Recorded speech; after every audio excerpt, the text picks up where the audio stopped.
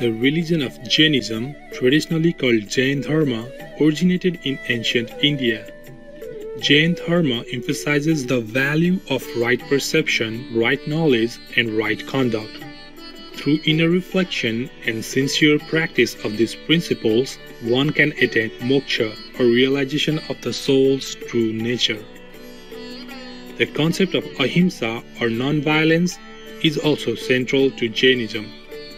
Thus, with respect for all life, Jain practitioners follow a pure vegan or plant-based diet. The Jain lineage includes 24 Tirthankaras, or beings who share their enlightenment with others. The Tirthankaras' teachings comprise the Agam Sutras, which are the holy scriptures of Jainism. The 24th and last Tirthankara was Lord Mahavira, whose name means great hero. Born into a royal family in 599 BC, Prince Mahavira decided as a young man to pursue a solitary spiritual life. After 12 years of intensive meditation, he attained Kevala-jnana, or the highest wisdom. Lord Mahavira was known to face all obstacles with acceptance and forgiveness. He also shared discourses on spiritual truths which form the basis of present-day Jainism.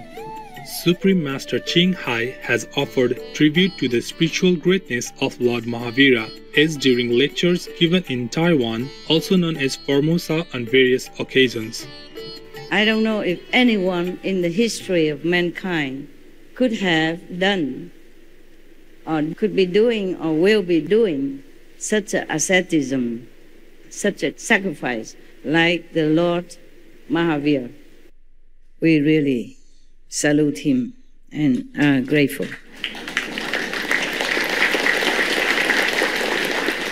to all that he has to endure.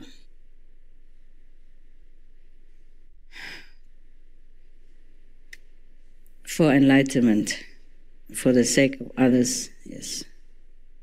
All these sufferings are not for naught.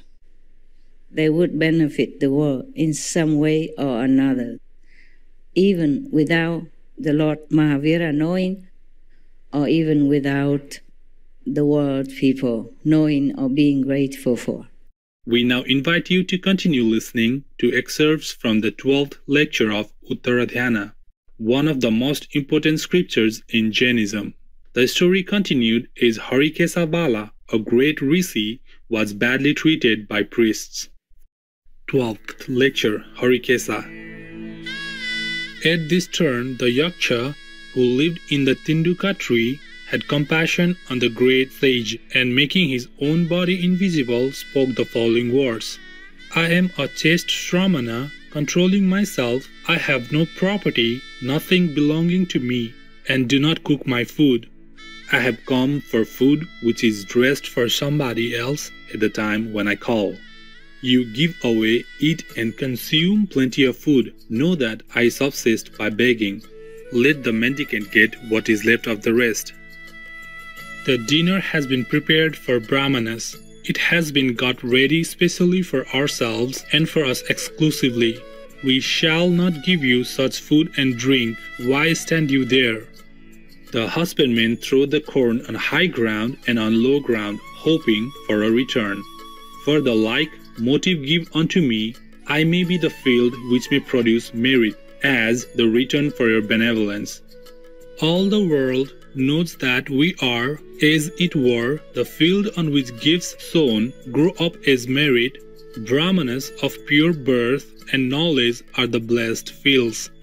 Those who are full of anger and pride, who kill, lie, steal, and own property, are Brahmanas without pure birth and knowledge.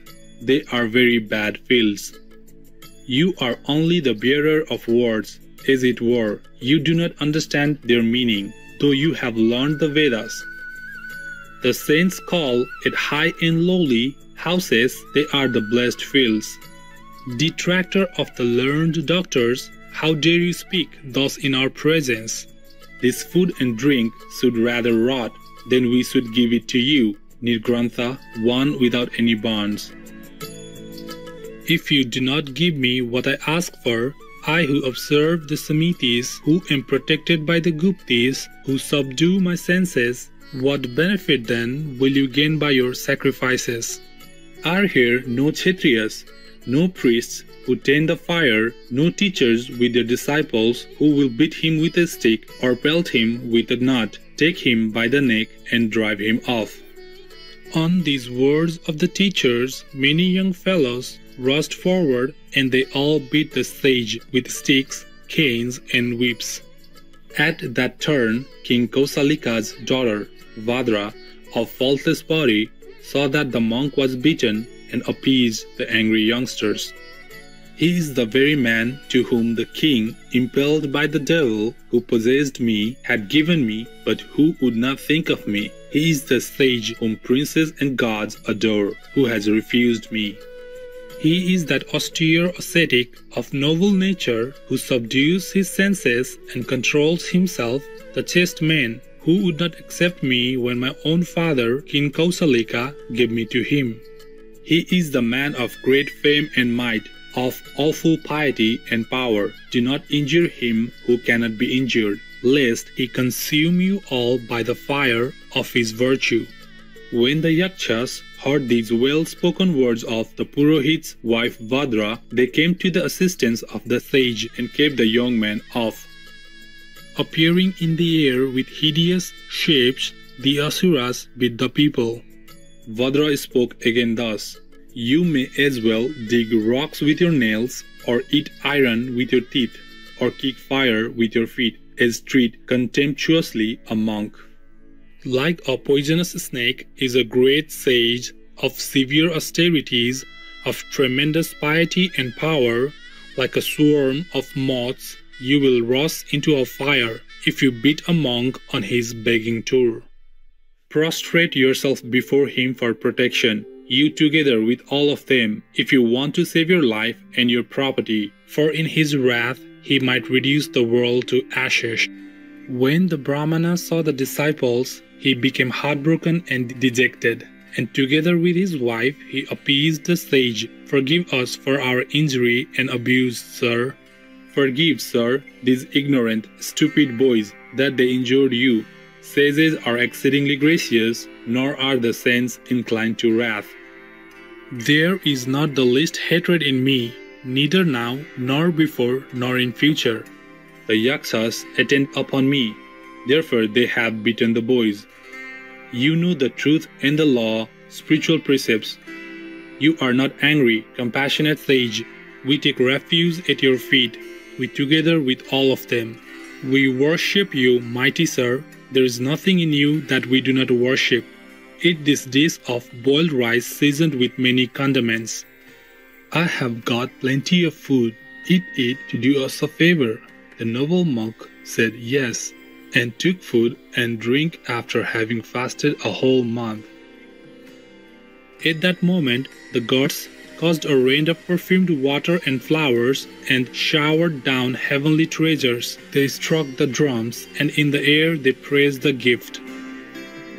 The value of penance has become visible. Birth appears of no value.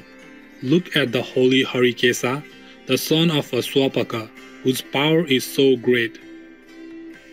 O Brahmanas, why do you tend the fire and seek external purity by water? The clever ones say that external purity which you seek for is not the right thing.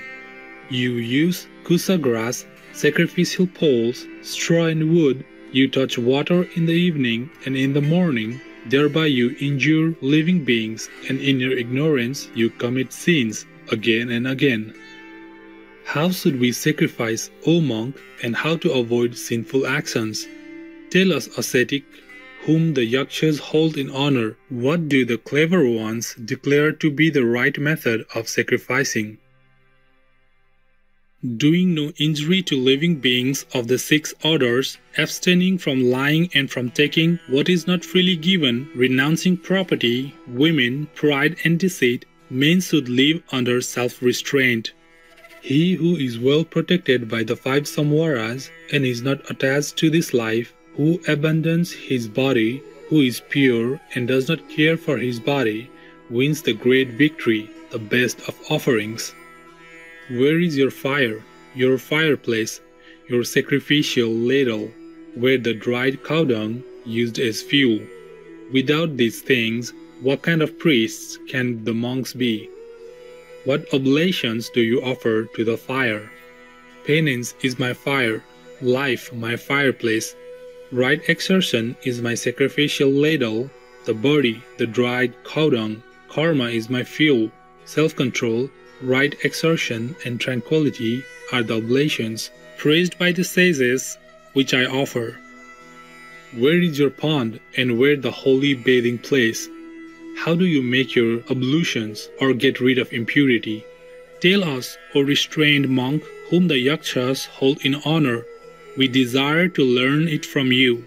The law, spiritual precepts, is my pond, celibacy my holy bathing place, which is not turbid and throughout clear for the soul.